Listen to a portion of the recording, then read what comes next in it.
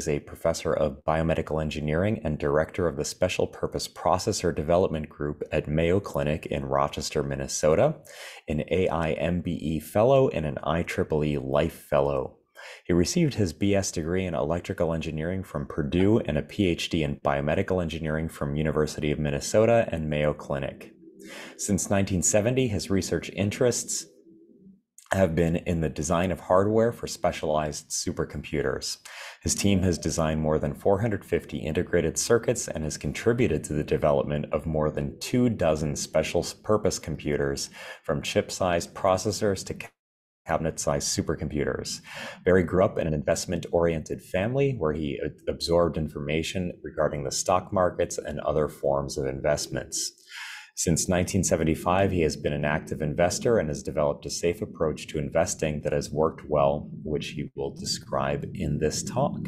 So with that, let's give Dr. Gilbert a warm virtual welcome.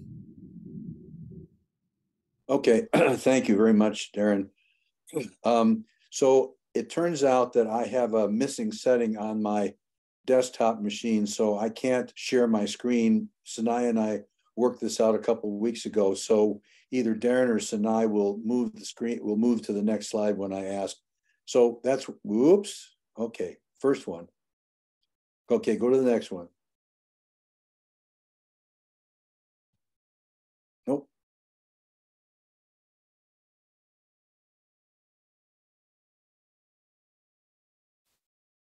Next.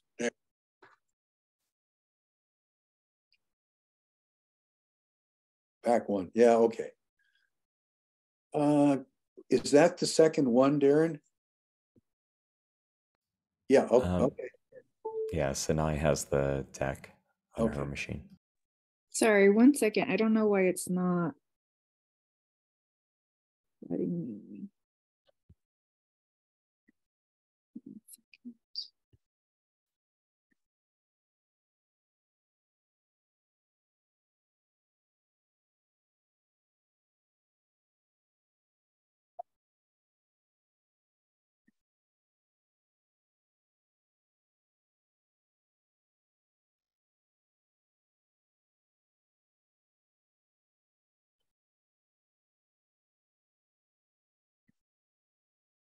I think that's,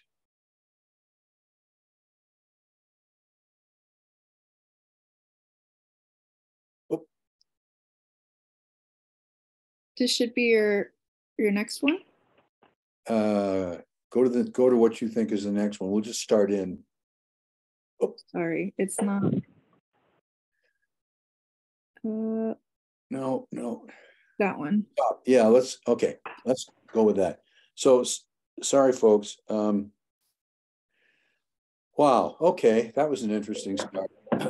So this seminar series, I assume, is typically an engineering seminar series where you hear that kind of material. And this particular seminar is definitely not a contribution to the engineering component of what you folks usually hear. So why am I offering a non-engineering presentation to folks like you who are either MS or PhD students or recent postdocs? So first, I'm going to start with a little bit of background. Can you hear me okay? Yes. Yeah. Okay.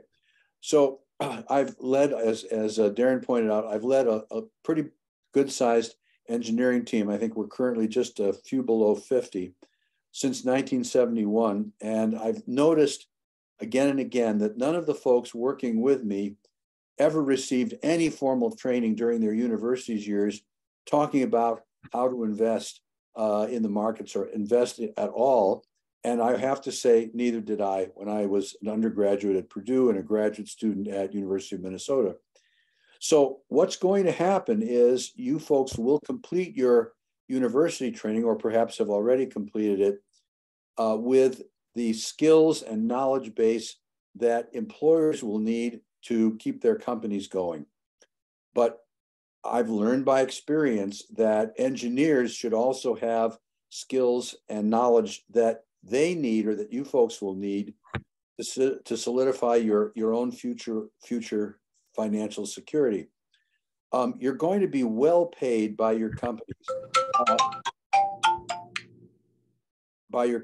As an example, undergraduates in engineering programs generally earn about 80% more than their liberal arts colleagues. And so you will have funding right from the beginning.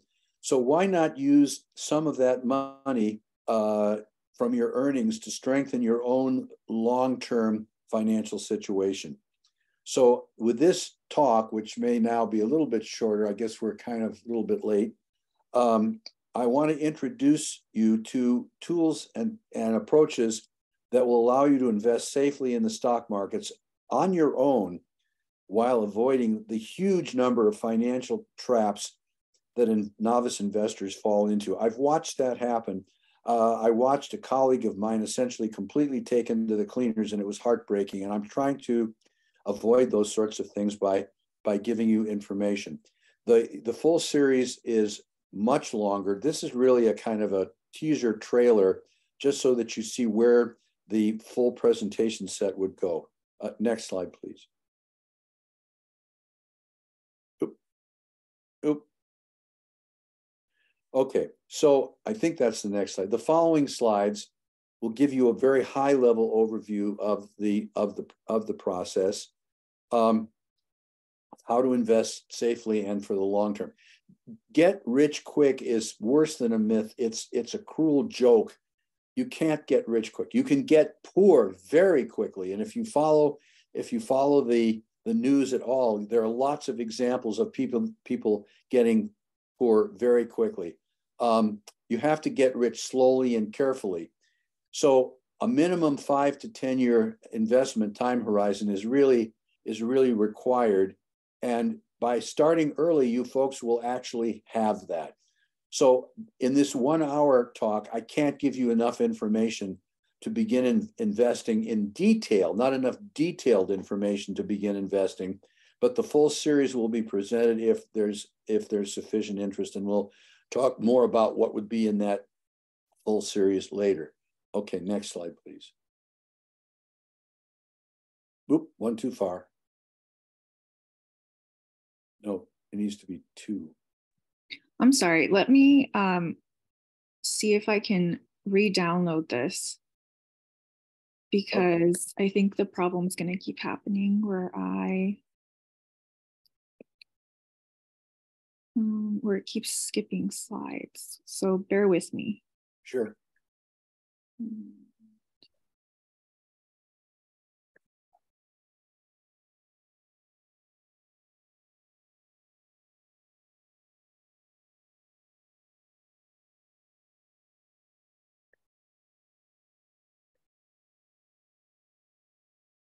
So I think what I'm going to do is share it from here. And this will. Oh, okay. That'll. Is this good? Work. Yeah. Okay. Slightly different visual format, but it's fine. So I hope everybody can see that. All right. So this is slide that says background -2. So as I mentioned, and as Darren mentioned, I've worked my entire career as a research and development engineer. I have a PhD in biomedical engineering from University of Minnesota, BS degree from Purdue, and I taught engineering for 25 years until we moved to a far off-campus building, and nobody wanted to trek out to there, so I stopped teaching, and I wasn't able to get downtown.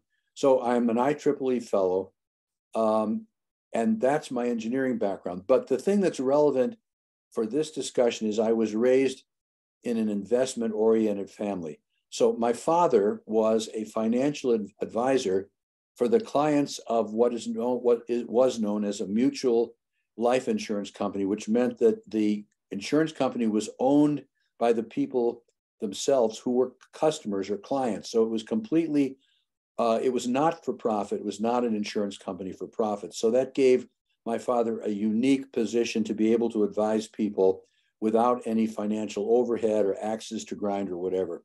So I learned this stuff at the dinner table from the time I was about 11 years old until I left home to go to Purdue.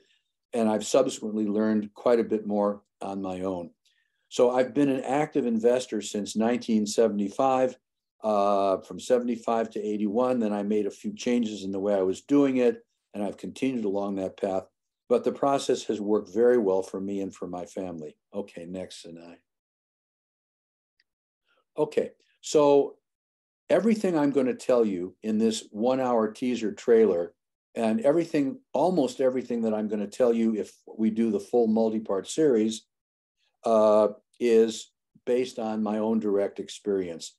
I'm going to present a set of methods that work very well for me for more than 40 years, that is based on specific investment newsletters, as they're called, that are just you just get a subscription to the newsletter and it appears in your electronic inbox or in your paper inbox once a month. And they've been available for a very long time, since 1980, and they have excellent reputations. There used to be a rating agency for newsletters. That has aged out, but the newsletters that I'm going to be talking to you about ranked in the top 3 or 4 consistently year after year. I tried a series of newsletters over about a 15-year period. There are a lot of really bad ones out there, and I can tell you that. So you'll be able to invest by selecting individual companies yourself from the lists provided in these newsletters, and then applying the investment tools that I will describe in detail in the full set of talks. And I'll just touch on those today. I will, in the full set of talks, comment on a few alternate approaches that I've not used myself personally, but appear financially sound to me, although I think they have lower year-over-year returns, and I think I understand why. They're not terrible at all. I think they're just not quite as good. Next slide. Okay, so what we're going to talk about is mechanics. I've read a number of investment books, and one of the things that I have yet to find one that really talks about the nuts and bolts of investing, the individual steps that a novice investor has to go through to get started and to keep going. So that's what I'm going to touch on briefly today, and in much greater detail in the full series, which, by the way, is around 100 or 110 slides over 4 or 5 sessions. Seems like a lot, but I want it to be thorough and complete, and it will take a little study, which you'll see in a minute. So the first thing I'll touch on is, how do you create an account with a brokerage firm, and what does that mean, and an example of a brokerage to work with. That is by far the most important step. You're absolutely handcuffed until you have done that step, but it's a fairly easy step, particularly for folks like you who are really computer and internet savvy. And then an introduction to how investment newsletters work, not all of them, but just a small handful that I'll talk about. And then how to select individual companies from their lists. And that also will include talking about how you invest online. When one of the companies that I will be talking about, Charles Schwab, went online in 1997, that, and I guess the other companies that I haven't used, went online. It changed the investing horizon for private investors big time. It was a big investment change, and I think a lot of people have, millions of people have taken advantage of that, and I have certainly. So, and then how to monitor your portfolio. Here it says online. In the full presentation, I will show that. Here I'll give you a couple of ways of doing it, which are not necessarily online. And then I want to do, even in this talk, an initial discussion of traps and pitfalls. It is so easy to get exploited, taken to the cleaners, whatever words you want to use. And it's relatively easy to avoid those traps and pitfalls if you have something that gives you the information to recognize them when they're being stuck under your nose. So this approach can improve your financial stability, but you have to have a fairly lengthy event horizon, at least 5 years. 10 years is better. I've been doing this since the late 70s. And even if you commit small amounts of money, but continually over a period of time, it'll allow you to participate in the system. And you can start with as little as $100 or $200 and just try things. You will make mistakes. You are guaranteed to make some mistakes because there are a lot of details. And at first, some of the details will not be obvious. Certainly, I made mistakes in the early years. And from time to time, I still make a mistake. But it's all right. If you start small, the mistakes won't hurt you very much. Next slide, Sinai. Okay, so investment implementations that work. It requires some maintenance maintenance effort from you folks, and we'll talk about that in a minute. So I'm going to be talking about newsletters. Why rely on a few, pardon me, why rely on a few carefully selected investment newsletters? Because no single individual, particularly folks in our business, can commit the time to investigate a range of individual stocks or stock mutual funds, and no single individual has the computer power and/or the trained analysts to sort through the thousands of possibilities. New York Stock Exchange alone, I think, lists 5,500 stocks. When I started out, if I haven't said this before, when I started out, my father had shown me how to do individual stock picking. But by the time I got to the point where I had a little money, I didn't have the time to do that. And so that's why I looked for an alternate approach, which is these investment newsletters. And during about a 15-year period, I subscribed for periods of a year or two or three to 12 or 15 newsletters. And I found there are a lot of them out there that are really not very good. So the three that I have finally settled on and that I continue to use are the ones that I'm going to mention.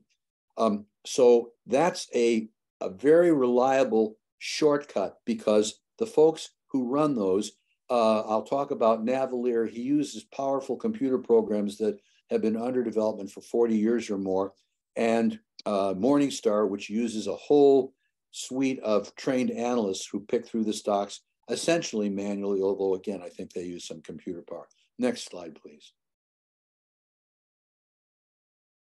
Okay, the investing newsletters that I use, and I'm going to actually, there are a couple that I use that I'm not going to talk about here because they require even more personal time, and I'm just wanting to give you folks kind of a small number that you can use. So the stock selecting and fund selection newsletters that have multi-decade excellent track records are first one I'll talk about is Morningstar Stock Investor. It uses an approach called value investing. This is the same approach that has made Warren Buffett a multi-billionaire.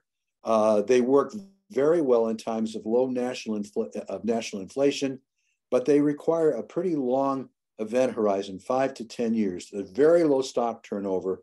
And as you will see in a minute or two, there are two sub-portfolios within Morningstar Stock Investor. One which is called the Tortoise, which is a little bit more conservative and a little bit slower moving, and one called the Hare, which is a little less conservative and a little faster moving. But in fact, both of them use value investing. So that value investing means that they concentrate on the best invest in individual stocks with steady long-term growth potential over a period of, say, 5 to 10 years. And I'll give you a snapshot of one of the pages from Stock Investor in a minute. The second one, which is also by Morningstar, also uses the value investing approach, is a mutual fund listing. And a mutual fund is a combination of individual stocks in a specific industry, clothing manufacturers, automobile manufacturers, steel manufacturers, whatever.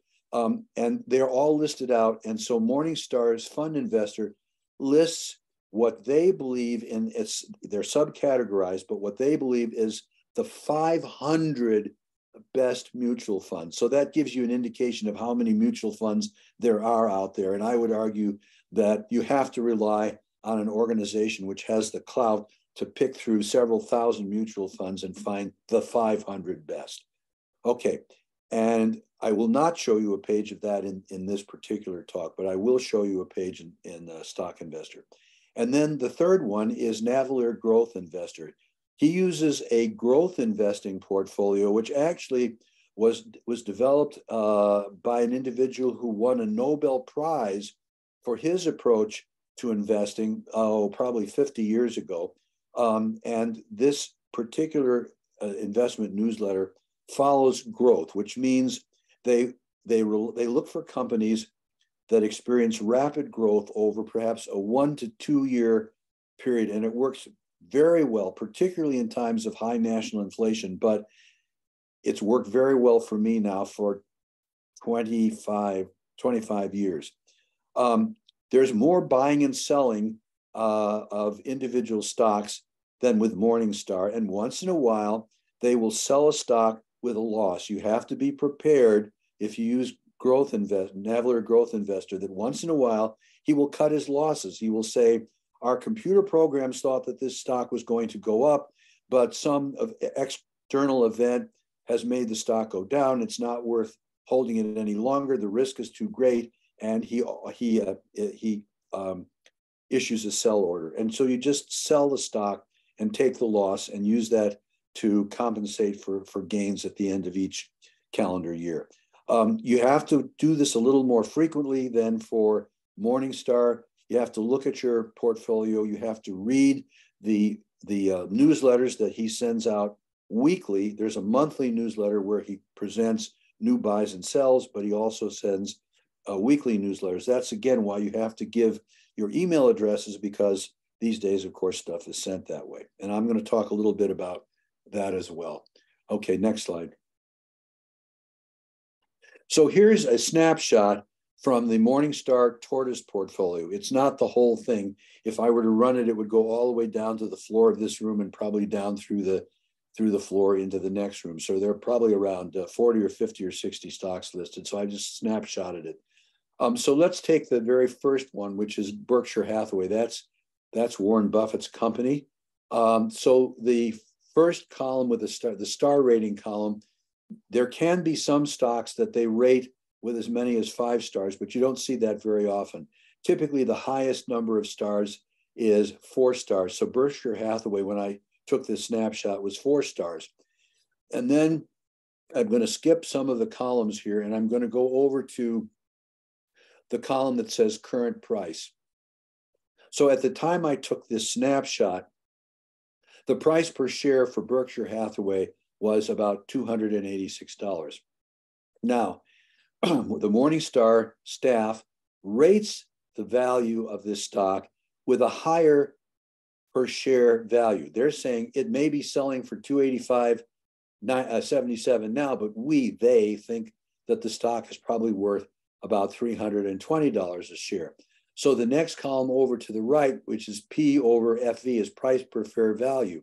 So if you buy something from one of these lists, you want to buy a stock that has a price to fair value below 1.0. So for example, Oracle is 1.37, which means they think, the people who are working at Morningstar, they think effectively from their perspective that at the time this snapshot was taken, that the stock was really overvalued.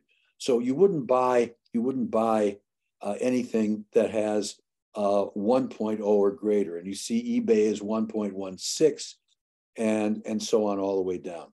So that's the way this particular portfolio looks. There are other columns. I can go into those in more detail in the longer presentation. So now let's move on. I'm not going to show you here one of the here. I think I'm going to move on. Yeah, here's the Navler Growth portfolio. And he has 4 different subcategories: conservative stocks. And he says you should have 60% of your investment with his portfolio, 60% in conservative stocks, 30% in moderately aggressive, and 10% in aggressive. And I'm not showing you those other 2 because, again, the sheet would run down through the floor of this room. So on the far left, is the ticker symbol that the stock goes by at the exchanges. It goes by in the I blanked in the investment companies that you're going to work with.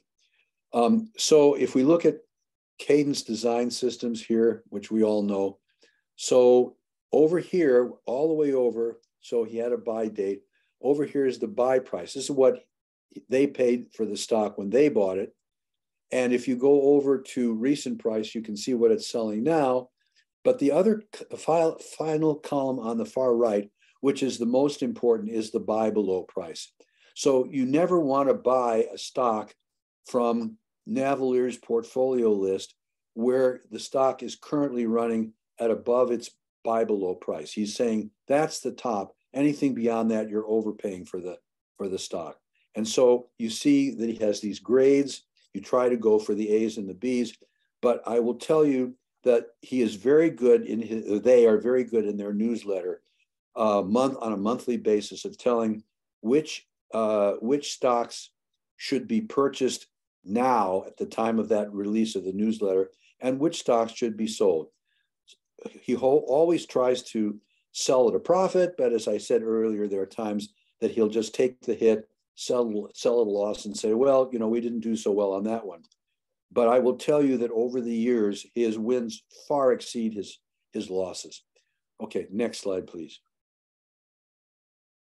Okay, so what is a brokerage account and how do you open an account? As I said, I'm using Charles Schwab as the example. They are terrific. They have very, very good to excellent phone service. You call a number. I've long since memorized it. On one occasion, for a bizarre reason, I needed information at 2 o'clock in the morning. I called up and the call was answered on the first ring. They're always there for their clients and their customers. They have an excellent, very well designed and very well implemented website. It's really terrific.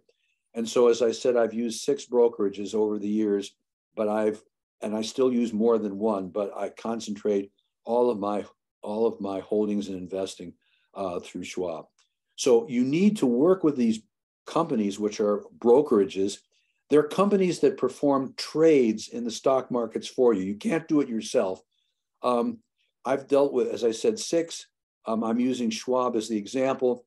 What is a brokerage account? It allows you to buy and sell, or in the parlance, trade a variety of investments: stocks, bonds, mutual funds, index funds, even exchange traded funds or ETFs.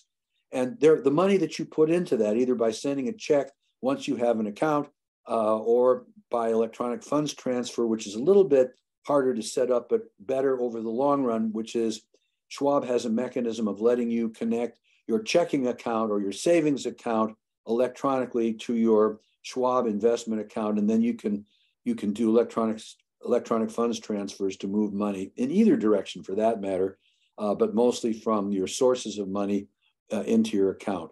And that works really very well. Once you get it set up, it's 15 seconds to move a chunk of money. But it's your money, so you can do whatever you want with it. But the easiest way to open the brokerage account is online. The URL is down there at the bottom. It's about a 10-page form, but not to fear. Most of the items on the 10 pages are box clicks, box checking. You have to give them your email address because that's their preferred way of communicating, and quickly, because they really respond very quickly. Or if they have new information, they fire that message off to the email addresses of their clients. Or you can call them by telephone. I told you on one occasion, I called them at 2 o'clock in the morning because I was not at home. I wanted to do a trade. I didn't have a computer, so I just called them. I thought, oh, they're not going to answer. And they did, and did the trade for me over the telephone. So they're really good to work with. That's what a brokerage account is. Okay, next slide. All right, now this, you have to decide how much you want to commit at any given time, total cash, and then you want to figure out how many different companies are you going to purchase shares from based on the newsletter tables that I showed you already. So this is an example. This is just a simple Excel spreadsheet. So far left is the ticker symbol, 3, 1 or 2 or 3 or 4 letter ticker symbol. So FTNT in this example is Fortinet, or maybe I should use KEYS Keysight, which you guys probably know as a company. And then there's a column that says cost per share. Well, where do you get the instantaneous cost per share? You go to your browser, and in the search box at the top, you type the ticker symbol, either F or KEYS or FTNT or whatever it is, followed by the two words share price. And you hit return, and bang, up comes the most recent share price. If you do this in the middle of a workday, the share price is updated, I don't know, every 100 milliseconds, something like that. If you do it on a weekend, then you're going to get the closing share price when the market's closed at the end of the trading day on Friday. So that's how you get the cost per share. And then you have to figure out how much you want to pay for each purchase. So that's the target cost. They don't have to all be the same. Here I just said 500, 500, 500, but it could be 500, 750, 2,500. It's whatever you want. And then the spreadsheet calculates, as I've worked it out, the number of shares that you'll end up to about 6 decimal places. So if I take the top one, Fortinet, and the cost per share from the internet was $333.83, and my target cost was $500, it said that I could buy 1.4977 blah, blah, blah number of shares. Well, you're not going to do that. So you either round up the number of shares or you round down the number of shares. So what you've seen in this case is that I've rounded the first one up, I've rounded the second one down, and I've rounded the third one down just a little bit. And then the predicted cost over there is the total. Now, this is the set of numbers that you plug in. This is not the set of numbers that you will ultimately get back when the trades execute, because the stock prices change millisecond by millisecond, but it will be close. It'll be close.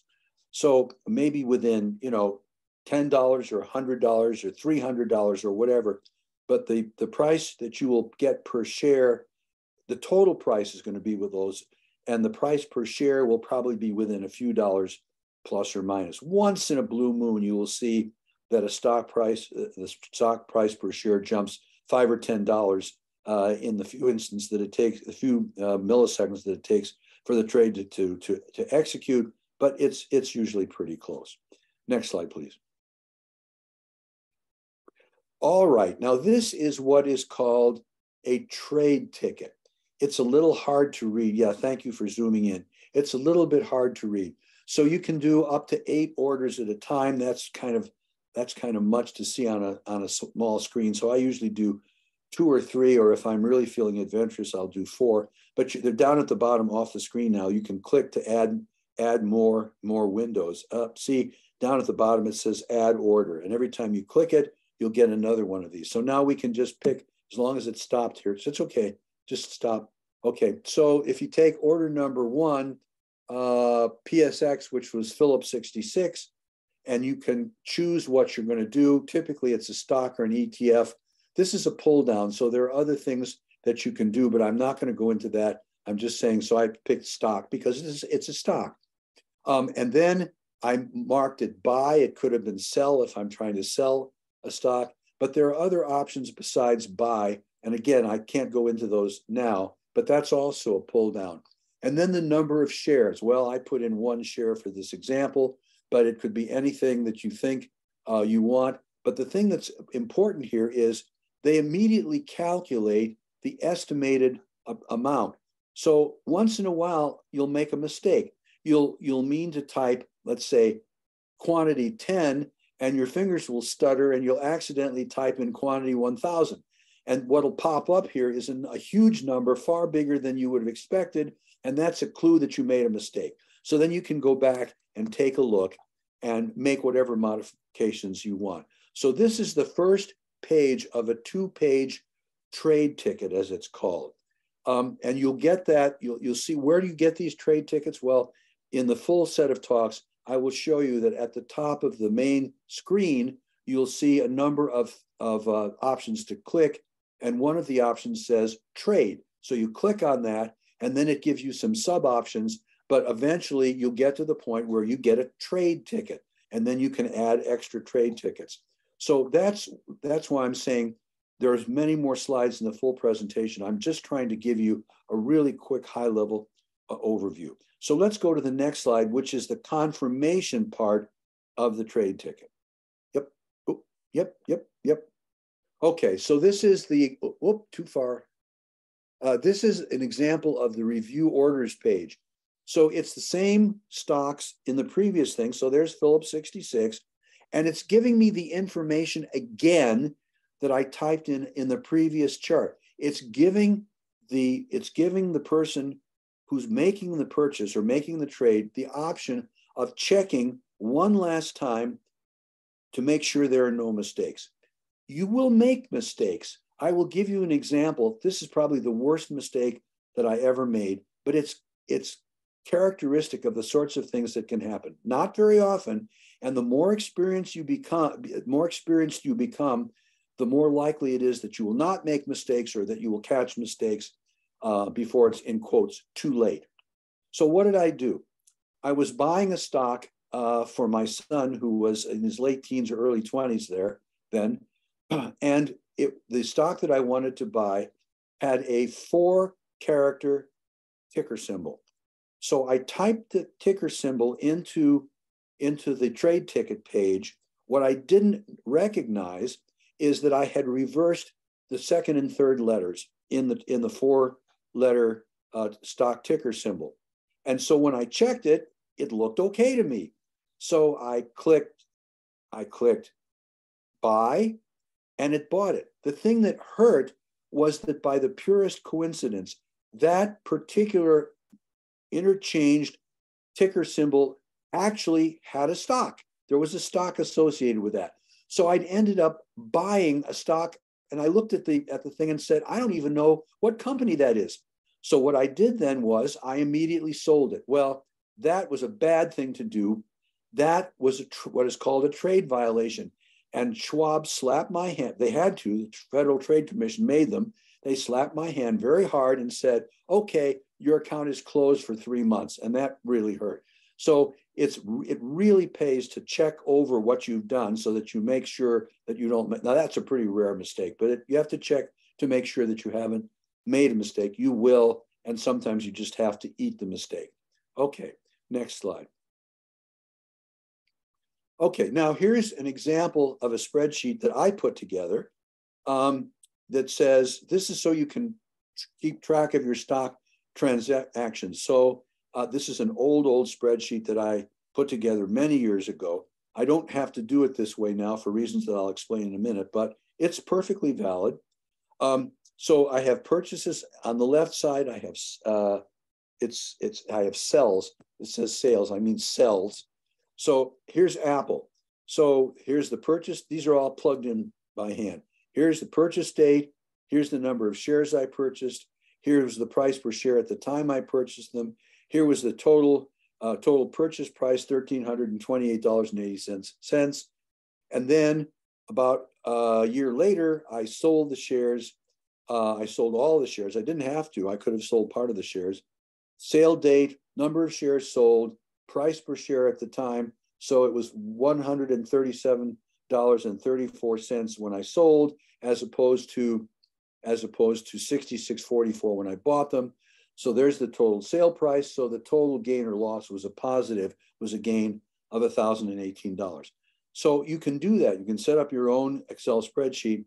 On the other hand, and this is why I say this was done many years ago, the Schwab people continue to update their website. So it requires some continual learning curve. They're just getting better and better. The Schwab website now has tools that will do this for you.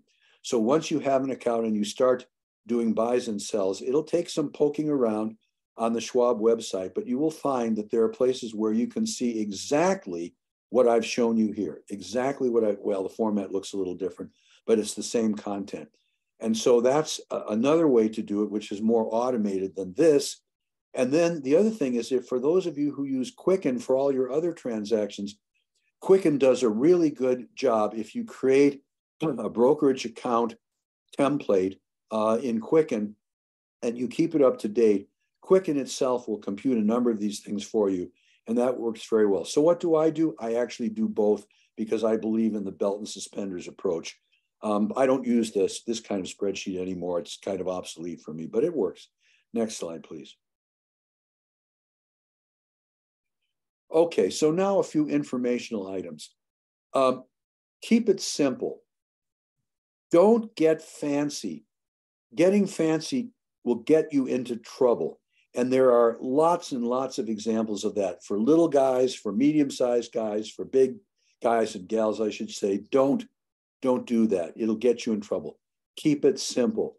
Buy only common, not preferred stock shares. And by the way, in the Schwab trade ticket, they assume that you're buying common shares. I'm not even going to talk about the difference between common and preferred at this point. You have to tell the Schwab trade ticket separately if you want to buy preferred shares of a company rather than common. Just stick with common, it works just fine. Corporate bonds are not a particularly good investment in today's environment. I can't take the time to go into why that's the case. Mutual funds, for example, as rated by the Morningstar Fund Investor newsletter, are okay. You have to be a little careful, but they give you lots of information to read. But you'll get a little bit lower return over time because the fund managers and every one of the funds listed in their list of 500 has people who watch those funds, watch the individual stocks that are in the funds, but they have to get paid too. So they skim a little money off of the positive trades, and that lowers your growth potential by a little. So that's just a little bit of a warning. It's not the end of the world. If people want to use funds instead of individual stocks, it's certainly okay. But use Morningstar Fund Investor because they really do a primo job of finding the best funds, and they list them by subcategory, which makes it easier.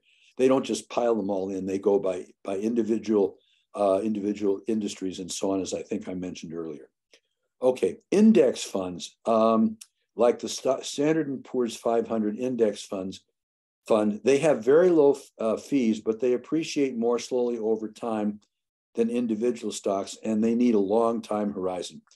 Warren Buffett has shown for years and years and years that his approach will beat the Standard & Poor's 500, that's the 500 stocks in that particular index, that his approach will beat the S&P 500, and Navalier beats the S&P 500 by even more. So I don't use index funds. I'm just telling you that they exist, and you can do that through the Schwab brokerage if you want to. I don't recommend it, but it's not the end of the world.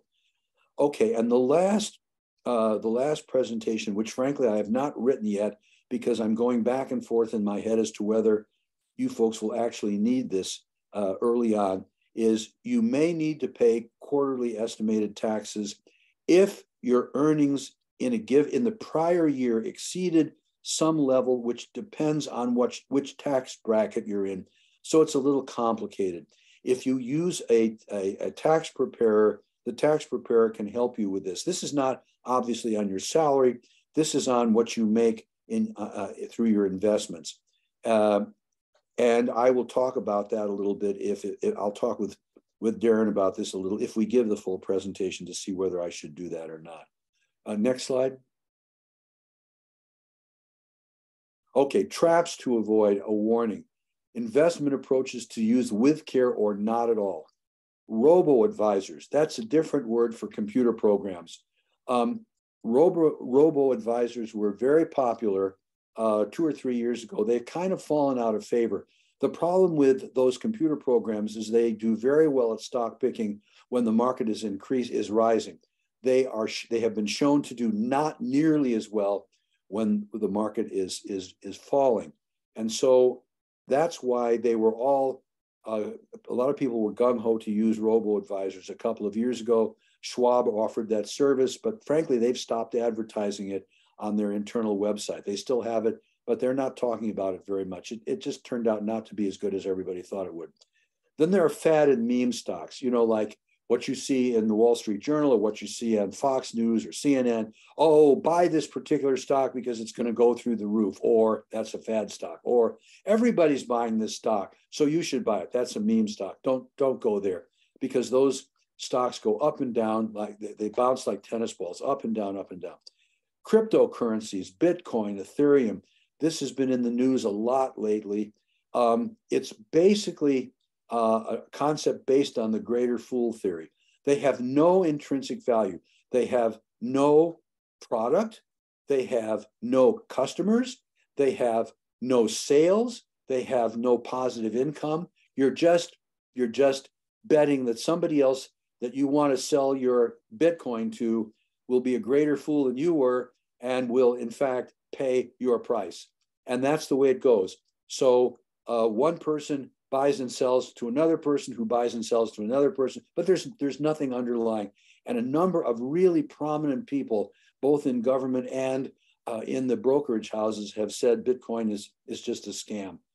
Gold in any form. Gold in the late 1970s was a very good investment for about 3 years, and it hasn't been really since. You can do it, but you're not going to get much appreciation on your value. And then there are a couple that I'm going to just name quickly, but I don't have time to talk about them. Trading on margin, which you can do it through Schwab. Short selling, which you can do through Schwab. Options trading, which you can do through Schwab, or bond mutual funds. All of these have major, major problems, and you can really get taken to the cleaners. And there's no need to do this because you folks will all have the event horizon time to do it carefully and slowly and with forethought, and by following the small number of organizations that do a really good job with this. Treasury securities in any form. So that would be 30-year Treasury bonds, 1-year Treasury bills. They're very safe. They're backed by the full faith and credit of the United States government. They have very low return rates. Has there ever been a time when buying Treasury bonds was a good idea? Yes, early 1980s for about 4 or 5 years, and really not since. So safe, but a very, very low return on your investment. So I don't recommend that anymore. Exchange traded funds. I used to use these up until about 10 or 12 years ago. They are aggregates of stocks in particular submarkets, and they used to work very well. As I said, I had exchange traded funds. But then the people who ran the funds, the fund managers, thought they were going to be very clever, and they started gaming the system, gaming their own system at the expense of the private individuals who were using their ETFs. And so you can get soaked. And in fact, their time frames for doing changes in the prices per share of the funds are milliseconds, and none of us can function on millisecond timescales. So if a exchange traded fund bounces up a little bit and you try to sell it, they will buy it from you, but at a slightly lower price than they can get as the big guys. And so you get a little bit soaked. And they do this again and again.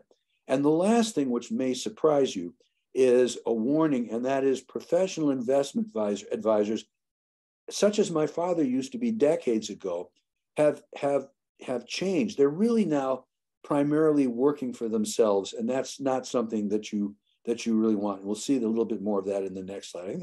I think the next slide may be the last one.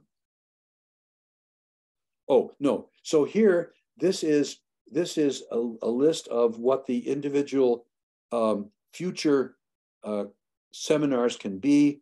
If there's enough interest, I'm willing to give that. And if Darren finds out that there is sufficient interest, then we'll work out when we'll do these sessions. And I'm perfectly happy to do it because I just want you guys to do well.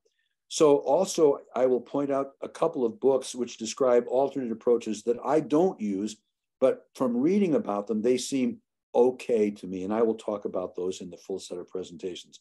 Next slide. Okay, so I think this is final comments. So all of you can do this. You need a little bit of time and effort for learning curve, but you've learned attention to detail because of the way your engineering curricula have gone.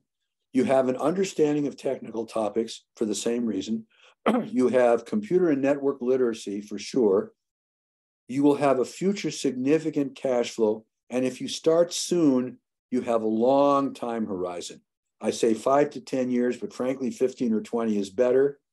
Don't live paycheck to paycheck. a lot of engineers that I know live paycheck to paycheck. Don't do that. Just don't do that. Save and invest a percentage of every one of your paychecks, and you can choose a cash flow split. This is one that I found someplace. It's not mine. I just repeating it here. So 60% of your take-home pay for necessities, 20% for things you want, 20% for investing, or some other similar ratio that you're comfortable with. But the 20% investing cannot go to zero. Do not let that happen to yourself. Time commitment, the first year, I'd say 2 to 3 hours per month because you have a learning curve to go through. But subsequently, probably 1 hour a month will suffice as you get adept at doing this kind of thing. And remember, every hour that you commit is an hour that you're working for yourself, not for your employer, and not paying a middleman, an investment advisor who's actually working for himself. I think that's the last slide.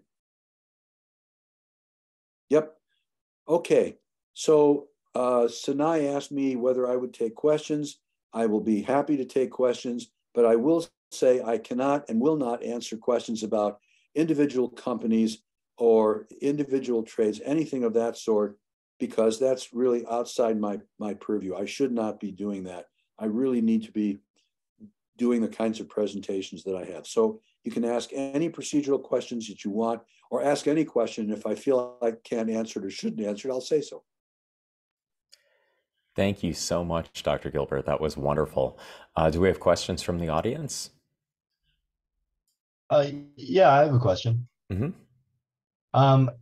Are you, hypothetically, if you continue this 5-part series you mentioned, are you going to cover, how you should split up percentage-wise, your investment money in personal investments, like the stocks you talked about, versus like retirement accounts, like Roth IRAs and such? A little bit, but not a great deal. I need to keep it high. My answer to you is I need to keep it kind of high level, but I can talk a little bit about that. I won't put it into the talks, but if we do the full presentation and you ask that as a question, I'm not sure, Darren, should people send me emails or do they want to just speak out the way this gentleman is? I don't know how to do that yet, but I'll do my best, but I have to be careful and not overstep my bounds. Yeah, what we could do is send a Google sheet to the participants in this event, and we can kind of collect some feedback, which could include questions. Yep. Okay. Okay, thank you. Sounds good. Barry, I have a question that might interest the group. Could you make a comment on life stage and how one's portfolio might evolve over time? Yeah. So there is an approach which is called target date funding, target date funds.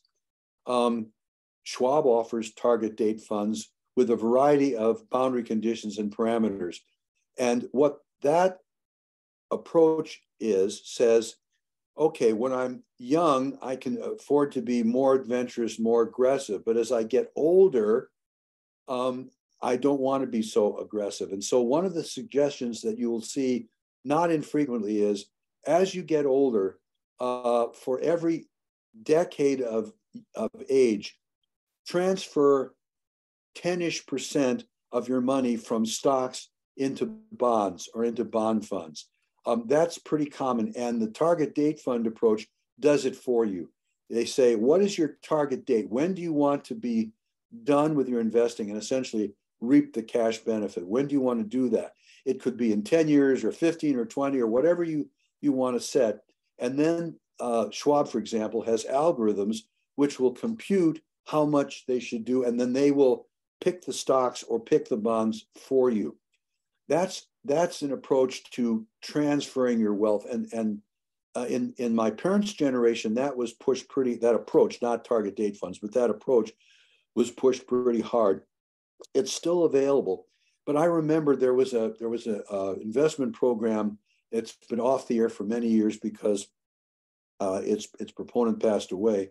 But I remember, and he used to have guest speakers.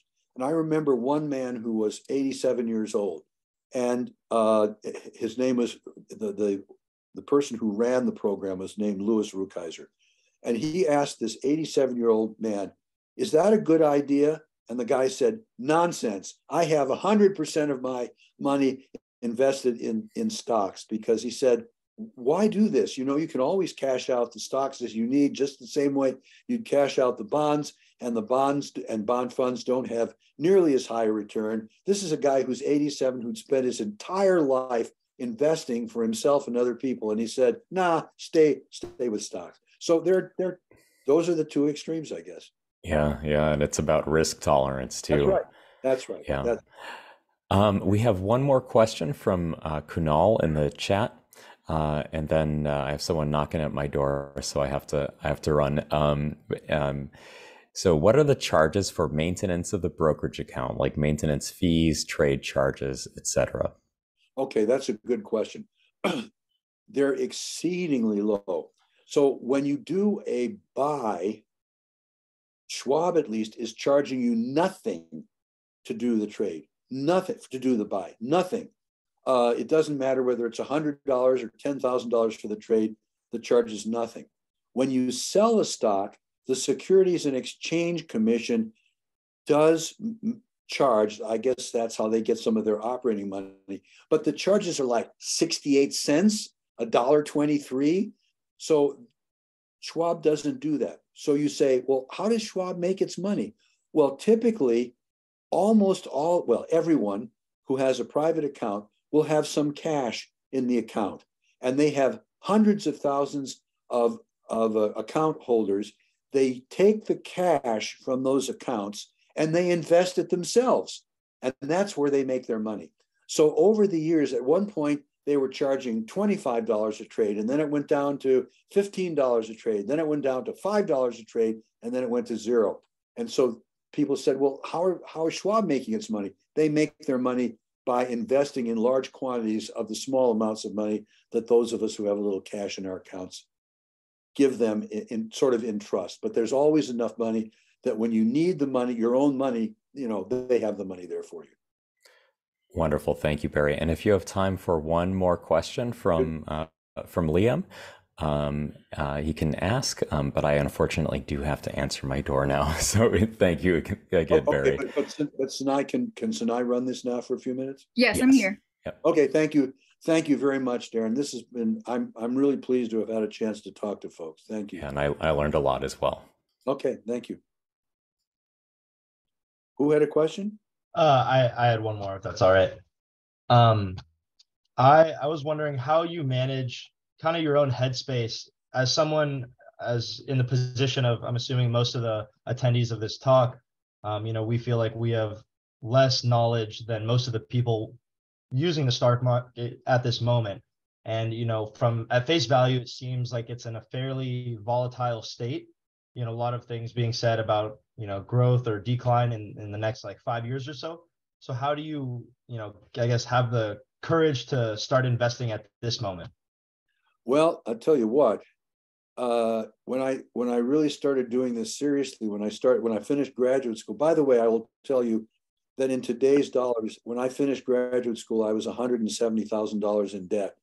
So it was not fun. And I'll use the word frightened. I was a little frightened when I started investing. I probably would have been a little more frightened,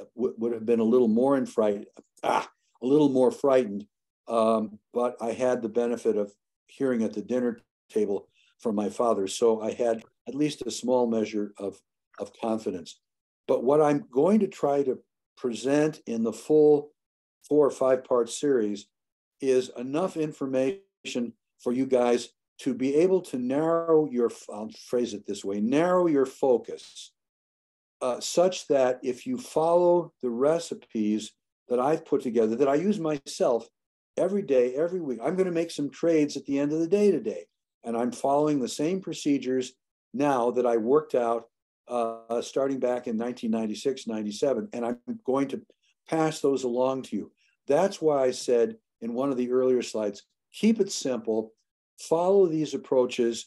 You certainly have the opportunity to diverge from them. But once you diverge from them, then from my experience, my learning, you're getting on shakier ground. So at some point, I'm even thinking, I'm still working full time, but at some point, when I retire and have a little more time away from the lab, I may actually write a book on this, but I've got 110 slides already to build this on. And there are a lot of books out there, but as I said earlier, I've never seen one book that presents the nuts and bolts of doing this. And that is what I am trying to do. That's the hole that I'm trying to fill. That's what I think you folks need. That's what I had to work out for myself. And in the early years, I was on the phone to Schwab a lot, not so much anymore. Does that answer your question? If not, please rephrase it or tell me what else you want me to say, and I'll try to answer. Yeah, no, I think you hit it. It's just, you know, you don't want to. I feel like there's a slight fear right now of like, I don't want to start investing right now, and then, you know, in 5 months' time, there's just massive losses and all across the market just because of the current environment. Okay, so let me just make a comment there. I didn't think to check. I checked my Navalier accounts just earlier today, and my Quicken is not up on the screen because all this stuff is up on my screen. But I will tell you that the Morningstar stock investor in aggregate lost, if memory serves, over the last 12 months, which has been probably the worst 12 months in the market since 2008. And some people are claiming you have to go back even farther than that to find a time when the markets were as bad as they've been in the last year. Morningstar stock investor stocks in aggregate lost about 5 or 6%, but the markets were down 17 to 22%. The overall markets were down 17 to 22%. And I will tell you that in the Navalier account, he actually eked out about a 5% gain over the last year. Now that's very atypical for his portfolios. His portfolios are usually 10%, 12%, 15% gain. But even in this terrible last year or 15 months, he was still positive by about 5%. So that's why I say picking really solid newsletters and following the instructions that they give and reading the newsletters, whether they come electronically every week and every month from Navalier, or whether they come in electronic form and paper form from Morningstar, it really pays to read those and follow what those guys say. That's why I spent 15 years going through newsletters and discarding one after another, and finally settled on the ones that I use now. Again, that's an answer from my perspective. I don't know whether it answers your specific question, but if you just go in and do things the way everybody else does, you're going to get hurt. If you do things in the ways that I'm trying to show you, you may get hurt a little bit, but the chances are much better that you're going to do very well over time. Yeah, that addressed it perfectly. Thank you. Okay. Other questions? Okay, so I don't know, Sinai, are you or Darren going to poll the community